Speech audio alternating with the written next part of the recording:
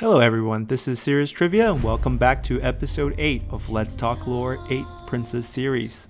This will be our last episode covering the 8 Princes saga, but I assure you, this will not be the end of Let's Talk Lore, as your overwhelming support for this series has encouraged me to pursue other lore series in the future. For the time being, let's start this episode and bring this turbulent period of Chinese history to a close.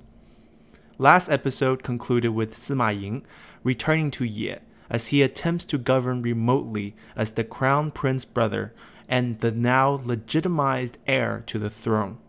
Being one step away from the throne farther ballooned Sima Ying's ego as he spent his days celebrating and indulging himself in the pleasure of life alongside his nanchong, Mengjiu. While his many advisors begged Sima Ying to remain focused on ruling the kingdom, Sima Ying felt like he was the emperor already, and turned his back on many of the capable advisors that helped him get to where he is today. In the month that followed, popular support for Sima Ying waned, and Sima Yue saw an opportunity to elevate his status in the kingdom.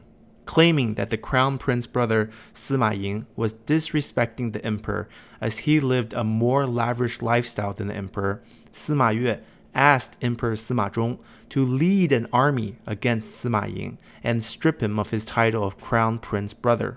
Sima Yue knew his name did not carry any weight at the time with the commandery administrators and the other regional kings, so instead he asked the emperor himself to lead this army and rally the kingdom against Sima Ying.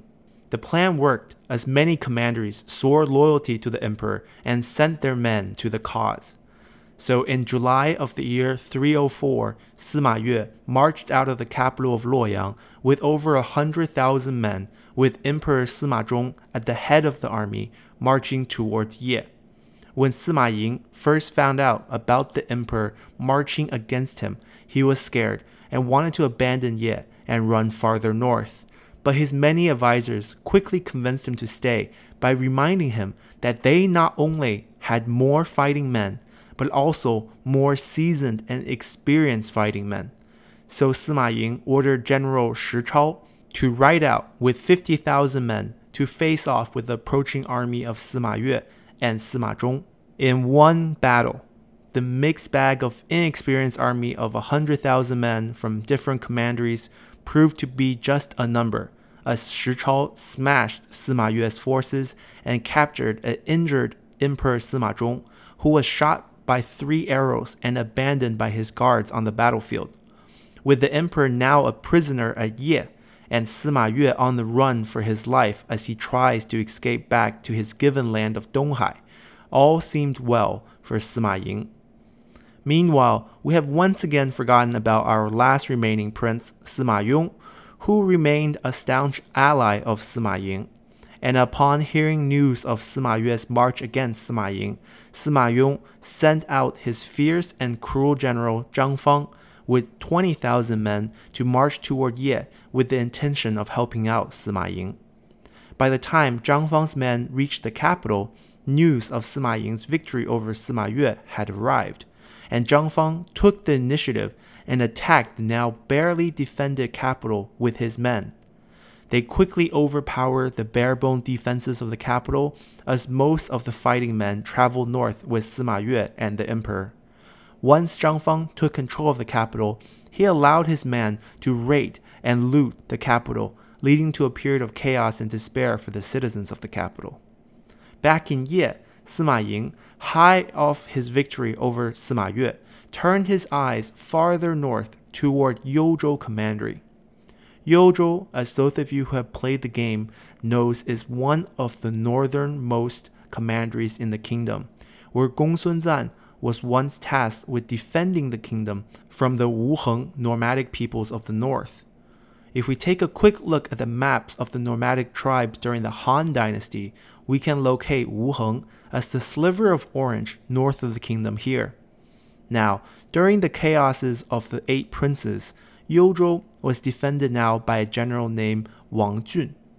Wang Jun had originally supported Sima Lun and thus made enemies with Sima Ying. But given how north Youzhou was, Sima Ying never had the time or desire to campaign against him. His only effort against Wang Jun was when he sent one of his generals, He Yan, who bribed the tribal leaders of Wuheng to make a joint attack on Wang Jun together. However, on the day of the attack, massive rain halted their offense, and the tribal leader of Wuheng took this as a sign from the heavens and decided to switch side to ally with Wang Jun instead. The result was the death of He Yan, as Wang Jun only grew stronger. Sima Ying's complete victory over Sima Yue changed two things. One, Sima Ying now had the emperor in Ye, and there were no more forces to the south that are any challenge to Sima Ying's rule. Two, also in the north at the time was Sima Teng, who was the younger brother of Sima Yue. So with Sima Yue making the bold move against Sima Ying, now Sima Teng was also a target too. So shortly following his victory against Sima Yue, Sima Ying commanded his generals Wang Bing to lead his army to march north against Wang Jun and Sima Teng. Wang Jun rallied the nomadic cavalries of both the Wuheng tribe and the Xianbei tribe, who, if you look at the nomadic tribal map once again, is the huge yellow territory on the top right corner of the map. Xianbei was the dominant nomadic power in the northwest and had a powerful cavalry, and with their help, the overconfident northern armies of Sima Ying was completely routed in the battle. Wang Jun and the Xianbei forces then turned their eye on Ye itself, and they rode south. Mustering all his remaining forces, Sima Ying sent the victorious general Shi Chao, who had just crushed Sima Yue's armies in one battle, as the last line of defense for Sima Ying.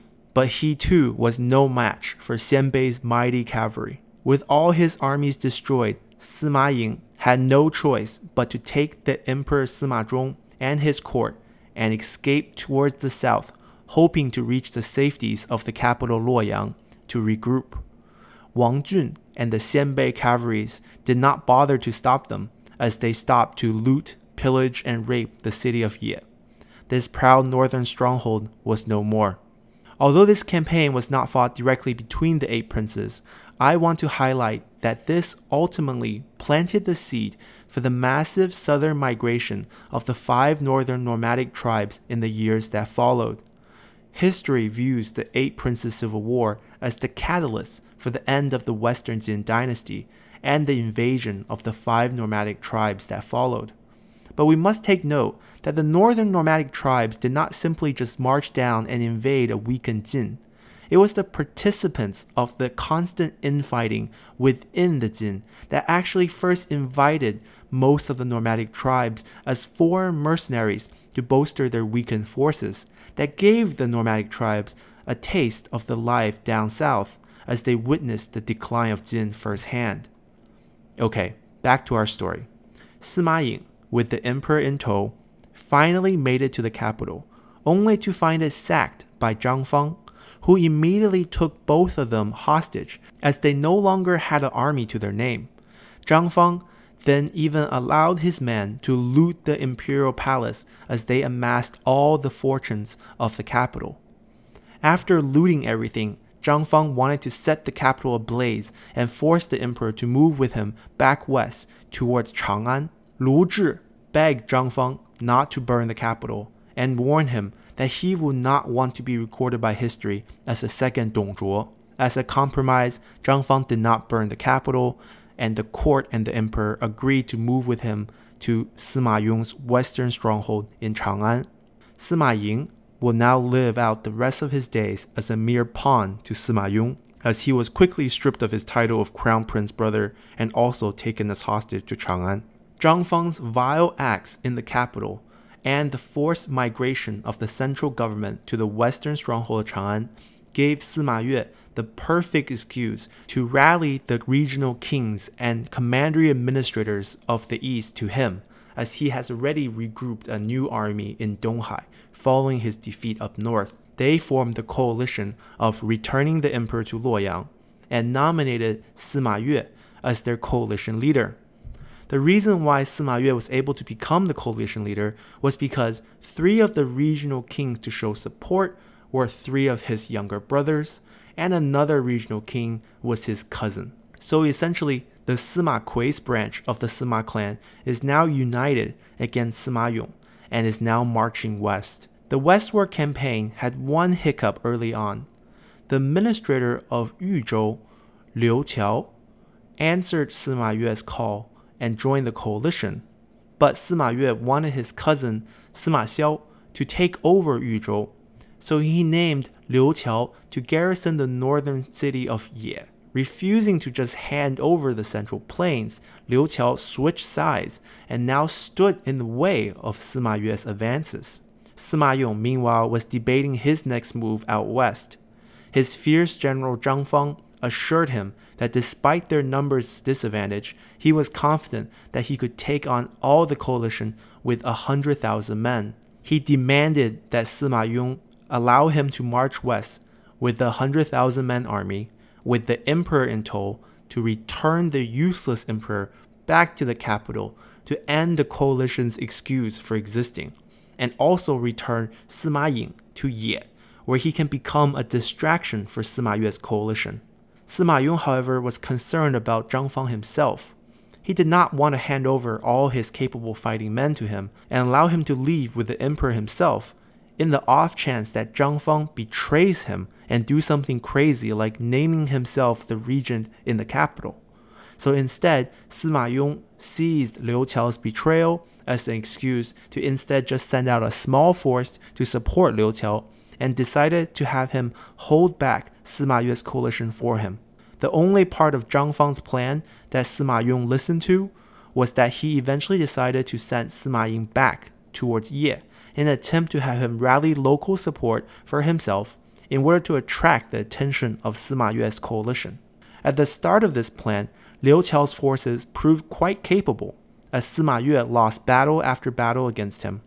But when Wang Jun arrived from the north with the Xianbei cavalry, the tide of war quickly shifted heavily in Sima Yue's favor, as Liu Qiao's forces, along with the reinforcement army sent by Sima Yong, were quickly destroyed, and the march on the west resumed.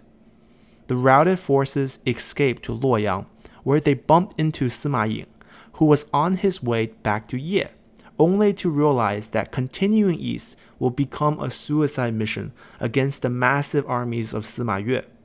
So Sima Ying joined the routing forces instead as they continued their retreat back towards Chang'an. Realizing the strength of the Eastern coalition, Sima Yong became enraged that Zhang Fang had brought this upon him by sacking the capital and abducting the emperor. So he had Zhang Fang, his most capable general, assassinated and beheaded in secrecy, and tried to use Zhang Fang's head as a bargaining piece for peace with Sima Yue. But upon seeing the enemy's most capable general beheaded, Sima Yue refused the peace offering and continued to march toward Chang'an. Sima Yong then regretted his decision to behead Zhang Fang and sent his last remaining forces under General Lu Liang to defend Xingyang as Chang'an's last line of defense. However, when Lu Liang faced off against Sima Yu's coalition, Sima Yu showed Lu Liang Zhang Fang's head and asked him if he really wanted to die defending a man who would betray his own generals. This convinced Lu Liang to defect and join Sima Yue instead, and now nothing stood in the way between Sima Yue and Chang'an. Seeing that he has lost, Sima Yong escaped towards the mountains, and Sima Yue captured Chang'an without much of a fight. But the Xianbei forces were once again allowed to loot, pillage, and rape Chang'an as payment for their services, and over 20,000 civilians died. Sima Yue once again has the emperor back at his side, as he marched back towards the capital Luoyang. Surprisingly though, Sima Yong's story did not end here, as those loyal to him in Chang'an ended up assassinating the governor left by Sima Yue, and they quickly welcomed back Sima Yong from his hideout in the mountains. However, without much of an army remaining, Sima Yong will never become a big threat again, and Sima Yue only had the other administrators and nearby commanderies lay siege to Chang'an. Sima Yong managed to defend Chang'an, but he no longer had the manpower or influence to hold anything beyond his one city. Also hiding out in the mountains was Sima Ying, who now attempts to sneak his way back toward Ye, as he hoped to rally remaining support so that he can rise again. But sadly, he was captured and imprisoned by Sima Yue's cousin, Sima Xiao, who now garrisons Ye. Sima Xiao decided to keep Sima Ying alive, as he was family after all. But sadly, just 1 month after the capture, Sima Xiao would die to illness and be replaced by Liu Yu, who was not so benevolent, as he was worried that there were still those inside Ye who supported Sima Ying. So he had Sima Ying and his 2 sons strangled to death in their cells. Sima Ying was only 28 at the time of his gruesome death. Back in the capital, Sima Yue was named the prime minister and new regent of the kingdom, but he proved to be bolder than all the other regent princes before him. Shortly after returning to the capital, Emperor Sima Zhong was found dead due to poisoning, and although the culprit was never caught or recorded in history, many thought and knew it was the doing of Sima Yue. However, even with the emperor dead, Sima Yue could not become the emperor himself, as he was deemed too distant of a relative to succeed the throne. Instead, Sima Chi, the 25th son of Emperor Sima Yan and the younger brother of the late Emperor Sima Zhong, was named the new emperor. Sima Yue remained as regent and prime minister, and with the ascension of a new emperor, Sima Chi issued pardons kingdom-wide, and Sima Yong was finally pardoned and asked to return to the capital for a position at court. Elated to receive the pardon, Sima Yong left for the capital with his 3 sons. But along the way, Sima Yue's younger brother, Sima Mo, would intercept their carriage and strangle all 4 of them to death. With Sima Yong's death, the 8 Princes Civil War finally comes to an end, with Sima Yue as the lone standing survivor, and the now prime minister and regent to the new emperor, who he will soon find out is much harder to control than his mentally challenged older brother. Although Sima Yue emerged as our final victor, he only lived for 4 more years before he died from stress and exhaustion, as he had to spend most of the 4 years to consolidate power in court and fight off the numerous nomadic invasions from the north. In the same year following his death, the Xiongnu nomadic forces, led by Liu Cong, would capture the capital Luoyang and enslave the Emperor Sima Chi, and heralded the end of the Western Jin dynasty. So the kingdom that Sima Yan had wanted to emulate the Han dynasty ended up only lasting 51 years and 2 generations, as infighting following naming the mentally challenged Sima Zhong as the next emperor proved to be Jin's downfall. Although Sima Zhong was mentally challenged, he did get to enjoy his life and survive through most of the 8 Princes affair and lived to be 48 years old before dying of poisoning. As for the 8 Princes themselves, 4 died of beheading, 2 were strangled to death, 1 was burned alive, and even the victor himself, Sima Yue, did not get to enjoy his victory and died from stress soon after. We also can't understate the number of civilian and military casualty that probably reached over 1 million during this time period, and the millions more that were forced to abandon their home and seek refuge in the relative peaceful South. If we can take away anything from this chaotic period, is that there are no winners in war, only losers. This concludes our 8 Princes edition of Let's Talk Lore. Once again, I want to thank all of you for watching and supporting this channel. If you haven't done so already, I would love to have you subscribe to the channel as new videos come out daily. As I mentioned in the beginning, more Let's Talk Lore will be produced in the future and will cover some of my favorite stories from the 3 Kingdoms period. In the meantime, please enjoy my Sima Ai Let's Play, which will begin tomorrow as I look to avenge Sima Ai and bring peace and prosperity to the Jin. Thank you again for watching, and see you all next time. Bye!